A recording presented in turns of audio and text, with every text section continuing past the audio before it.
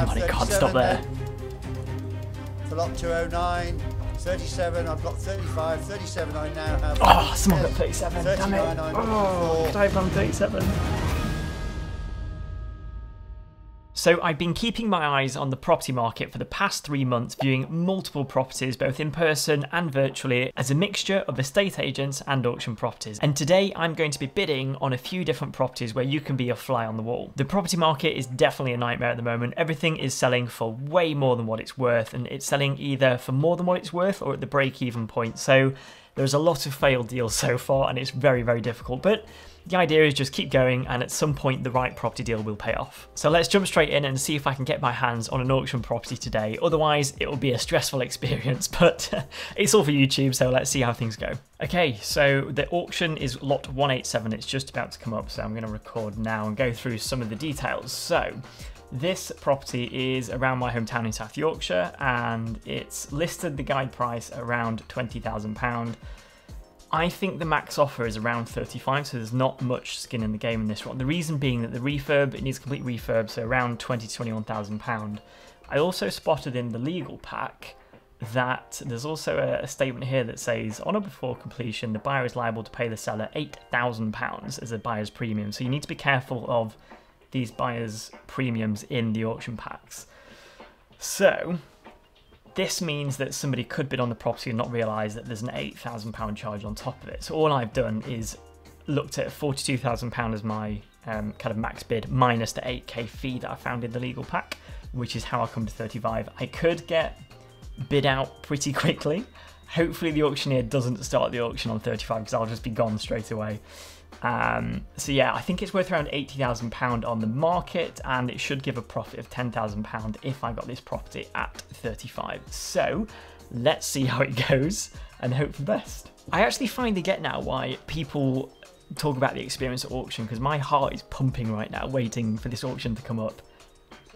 Here we go, they're about to sell it and we're about to go on to lot 187, which is the one I'm interested in. Hopefully I don't get bid out on the first bid. Let's see.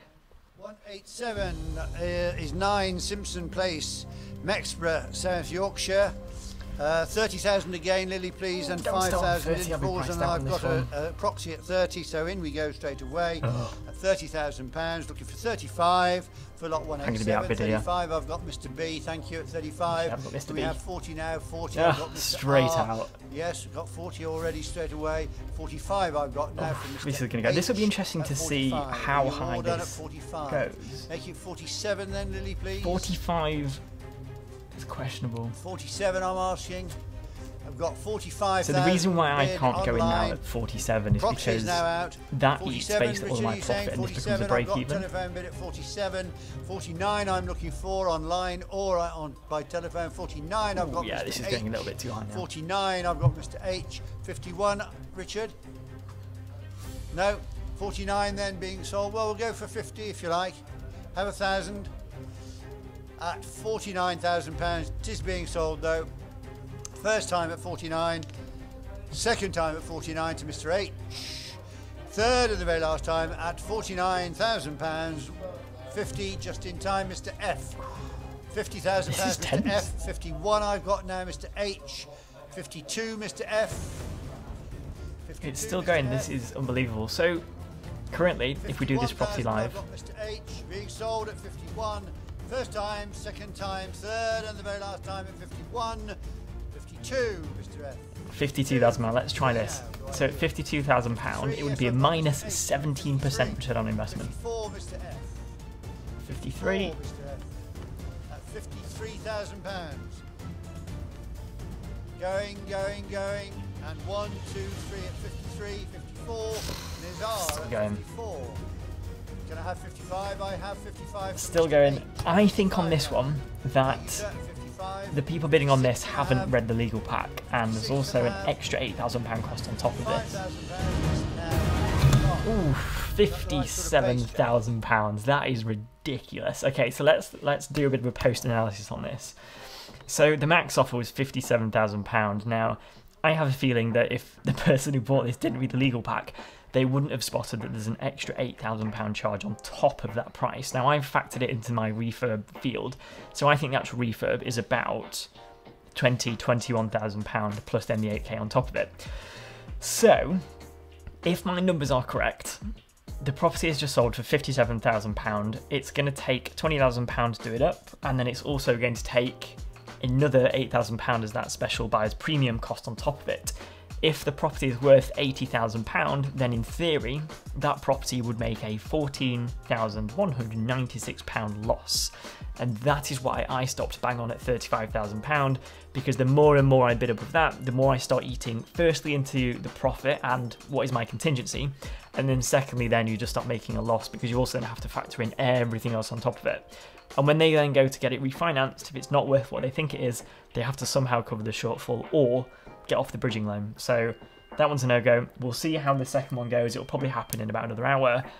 It's probably going to be outbid as well because a lot of the properties on this auction are really, really hot, but we'll see what happens. But hopefully that was interesting, and let's just keep going and see what happens. Okay, so the next property is in Sheffield. It is very similar to the last one, so it needs a 21 grand refurb, and there's also a hidden £8,000 buyer's premium in the legal pack. So what we need to do here is bid a maximum of around £35,000.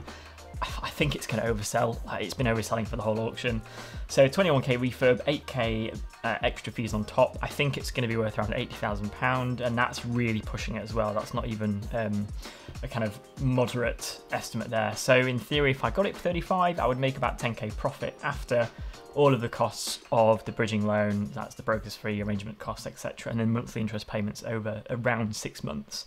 So we're just about to go in. Let's see what happens. Okay, we're up 209. Let's see what happens. I have a feeling I'll be outbid straight away. Let's see what happens. I hope he doesn't start it at 30. 33 Scarsdale Street, Dinnington, Sheffield, lot 209. Can we start that at 25 again? 25, I'll take that. 5 intervals. This might go for about 40 freehold at this rate. Time, vacant mid-terraced freehold property. So I've got I'm just going to hold. £25,000 straight away. 25,000. I suspect you're bidding on. Yeah, bidding. I've got 30,000. I've got 30. Oh, I shouldn't have done that because now I can't bid. If someone bids 35, I've lost it. Can I have 35? Can I have 35 online? Yes, 35. 35. Oh, that's annoying. I should have done that. Online at 35. So I wish I now was sitting on 35. Oh, come on, it can't stop there. For lot 209, 37, I've got 35, 37 I now have. Oh, someone got 37, damn it. I'm looking Oh, for. could I have done 37? I now have 39. 39 is too much. Nope, it's oversold. Oversold. I could have gone for 37 at a push and hoped for a slightly higher GDV. I've got 39. Yes, Mr. S, come on in. Oh, at come 41. 40 then, would that help? 40, I'm looking for another £1,000. It's not I've worth got it. that Nope, now it's not from worth Miss it. H. Definitely worth it. 41. This is the hardest point of an auction, is just saying no and 42 stopping. now, Mr. R or Miss H. 42, I've got. No, Mr. it's going A. now. It's definitely going way above. 43, I'm looking for. 43, I want. 43, I want. I've got Mr. A in at 42. 43, Miss B is in at 43. 44, could I have? At £43,000. So this one's it's close, but it's just going just above what I think I could afford. In at 44. Miss B, you're out. Have 44. Mr. R, thank you, sir. 47, Mr. R. Everything is overselling for an insane amount. £47,000. I'll show you the numbers after this as well. Then we'll do a bit of a breakdown of whatever it sells for. 48,000. £47,000 then going to Mr. R. First time, second time, third. I have 49. No, Mrs. A, you've got it then at 48,000 for the first time, second time, going to dwell no longer. Third and the very last time, you have it. Nobody's hovering. 48. 1, 2, 3, 1. Okay, so this one, let's do the figures. So £48,000, 48,000. So again, if this was an investor using a bridging loan, there's the hidden £8,000 fee, which people won't be looking at or acknowledging. So £48,000, 21k refurb, 8k for the hidden cost in the legal pack. Also worth around £80,000 gross development value, and that's quite a spot-on costing. That would make a £4,200 loss and a minus 8% return on investment. You could push this a little bit and say, well, what if the property was worth £85,000? You would be making a 1% return on investment and £700 profit. So it just really is not worth £48,000. So That hopefully shows you why you should do your due diligence at auctions, and you should also stick to a figure and don't go above it. For me, it was really tempting to go from 35 to 37. I maybe would have gone to 37, and then in the hope that I got a slightly higher GDV. But beyond that, there's not much profit left in it. So hopefully you found that useful and interesting, seeing what it's like bidding at auction. I'm sure that the right property will come along soon, and we'll just keep looking on the market and see what happens. If you enjoyed this video, I've got loads of other great ones like this one just on top here, which is my day in the life of a property investor. Or you can check the one on the bottom, which is my data deep dive into the top 2021 buy-to-let hotspots this year. So feel free to choose one of these, and I'll see you on the other side.